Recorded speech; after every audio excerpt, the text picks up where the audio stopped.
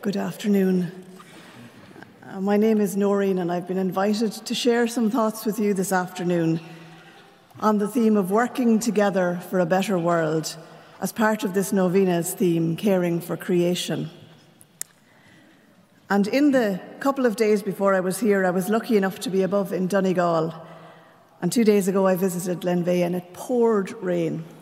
We had to get the bus up and down, it was so rainy. But we went out into the gardens. And I was in the midst of worrying about what I'd say here, and would I say the right thing, and would it be good enough?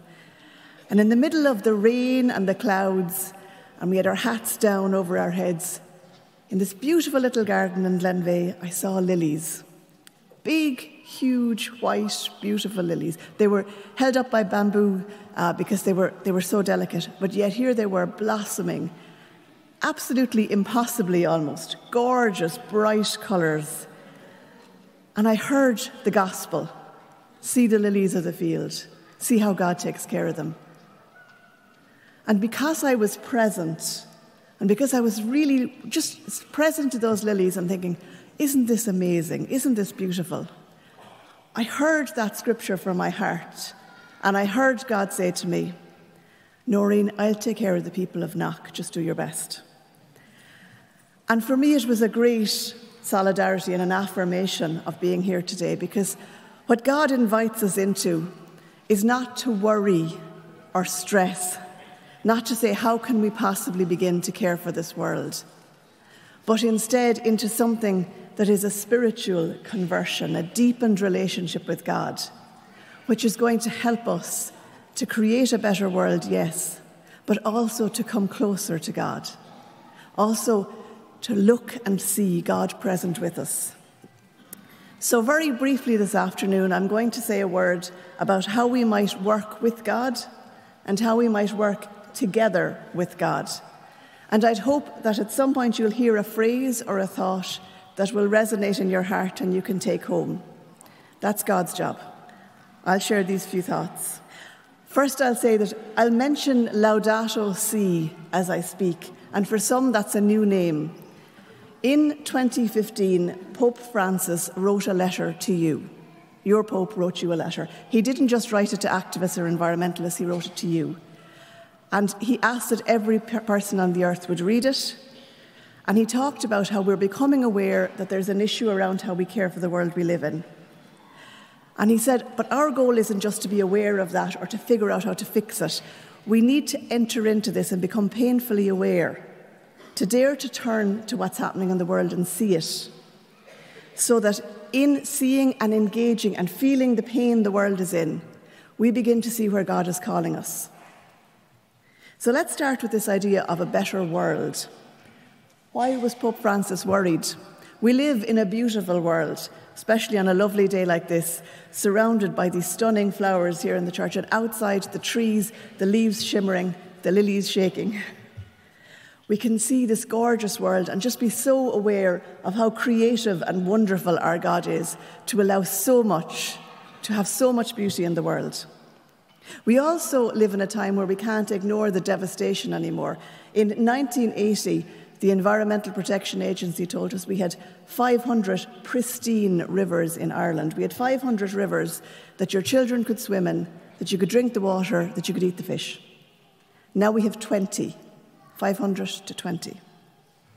I could list all the different things about the wet months and the hottest months and the disasters, but you know them. This isn't just about weather changing anymore. Something is happening that our church is trying to make us aware of. And these things impact on people's ability to feed themselves, to live safely, to travel to work. It's why we have surpassed 100 million refugees in the world in the last while. And there is a call for a Christian response to that. A Christian response to the young people who say, what world are you giving us? What world are you leaving us? And sometimes we can be like the Gentiles in the gospel who worry and who try and store up and avoid and fall into despair. But this isn't God's plan.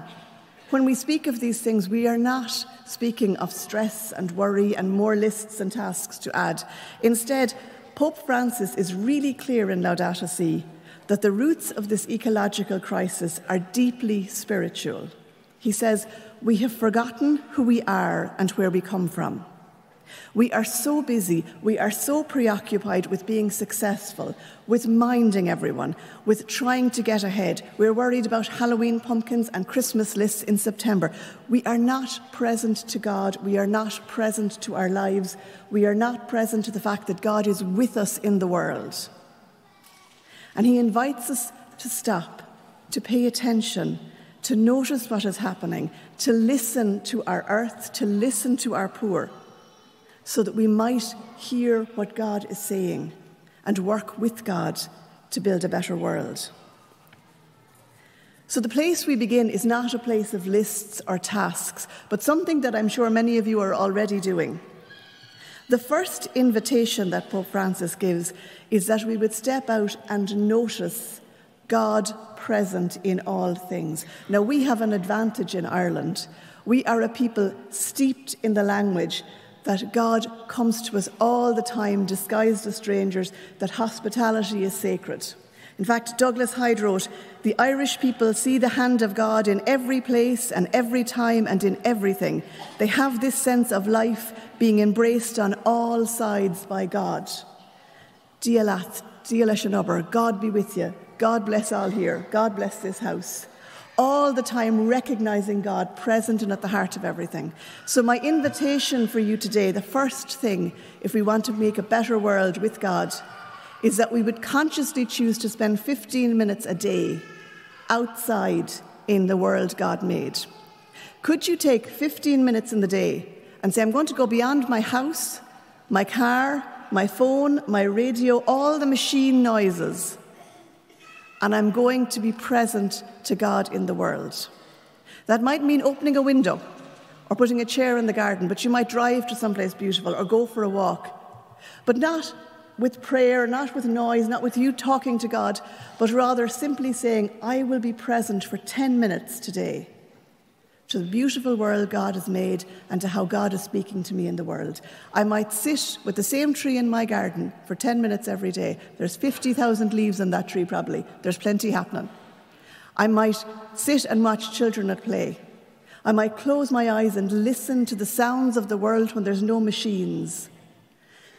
And in staying in that quiet and giving that time to God, I might then after 10 minutes finish with a prayer, which could well be, Lord, I'm not sure what you did with that 10 minutes, but I thank you for it. Amen. Or could be, Lord, I don't know how to take care of this world. Will you mind my grandchildren? Amen. Or Lord, thank you for the chance to be still and to notice you at work in the unfurling of a leaf. Amen.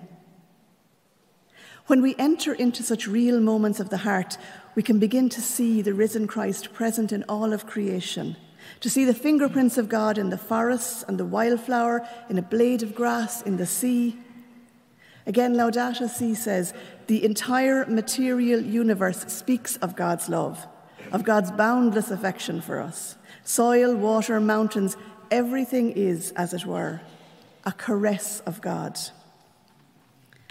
So we are invited to see God wherever life pours ordinary plenty. We are invited with Our Lady to look towards her Son that she points to and to respond to the invitation, do whatever he tells you. We do this not in a hopeful, wishful way, but in active hope, conscious and knowing that God is already at present in the world, is already at work in the world, present. Conscious that just as in the creation story we heard, the Holy Spirit hovering over the water is at the heart of everything, already blessing everything, already healing our world, but we are asked to cooperate. God's presence makes all of creation holy, and so creation can teach us of God.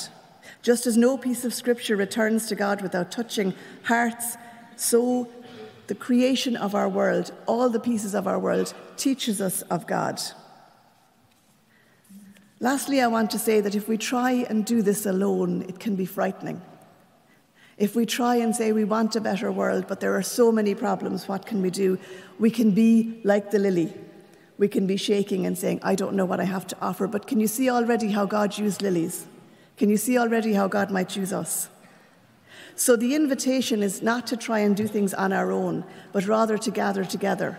So at events like this novena, to take time to reflect, to go to the workshops, to see things that are happening here that teach us and help us to grow in our prayer, to help us to come closer to God. Here are some practical ideas that have been given across Ireland and that there's lots of resources to support you in. First, take that time every day. Consciously take 10 minutes every day to be present in the world with God. It's harder than you think, but it will change your life. Secondly, try and learn or read a little bit about Laudato Si, or if you think, I don't know if I could read a Pope's letter, you might find a reading club or a book club or a reading group in which you could explore Laudato Si. We have some in the centre I work in. I know there's plenty in Dublin and different parts of the country.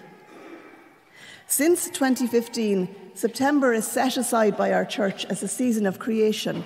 Another thing you could do is say, in our parish, can we use the resources we're given to pray and to speak about how we are called to care for God, to come close to God through the whole world? Can we use the prayers? Can we use the liturgy? Can we use the resources that we're given? And our bishops this year have asked us that by 2030, that every parish would give back 30% of its land to biodiversity. That's a big ask. Nobody is tearing up a car park, but the invitation might be to sit down and to say, we have a lot of walls on churches, on graveyards that have moss and lichen, and we will choose not to put any chemicals on them. So we're allowing them to return, this part of our land, to return to nature. This is work with God for a better world. This is doing God's work. And there are lots of resources and support online and in person who will come to your community, who will help you with this. And if this moves your heart, I invite you not only to think of what can we do in our parish, that's important, but also how can we in our parish cooperate with the tidy towns and the eco groups and all of those who are about the same goal. But we can bring our hope as Christians, knowing that God is already at work, and we can share that with the world. Finally, can I ask you to pray daily for the healing of our world, and that local and world leaders would have the courage to make the urgent decisions needed to care more deeply for our creation.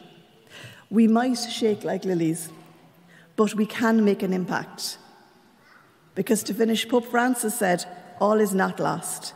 Human beings, while capable of the worst, are also capable of rising above themselves and choosing again what is good and making a new start. I appeal to everyone throughout the world not to forget this dignity which is ours. Let us sing as we go, he says. Truly much can be done. Alleluia. Amen.